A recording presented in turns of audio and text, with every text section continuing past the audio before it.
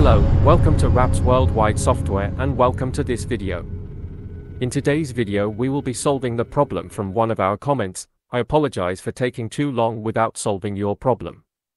Brainy asked, can you please tell me how to fix my router? It switches on but the Wi-Fi light does not turn on, and when I ask Rain they say it's activated on their side, and when I open the Wi-Fi settings on my phone my router network doesn't show, which it took almost a year to reply to because I didn't see it. And thanks to Keith Silo for this comment. Hi, I see you haven't uploaded any video on this issue. Could you kindly assist?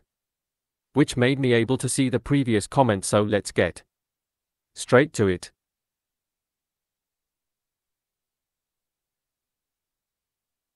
Now first thing first, open your browser and then use this number on your link bar 192.168.0.1. You will find it in my description below.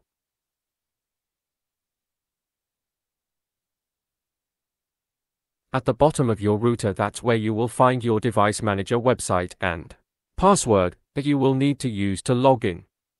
This is not really much of a problem though. Your router is working perfectly fine, it's just that light is turned on. It can be made always on, and also can be scheduled to be off or always off.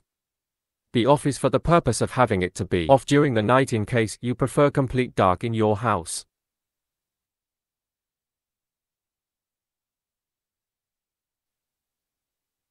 At the advanced settings, this is where you can turn it always on, and please don't forget to subscribe, like and comment below if this was helpful or not.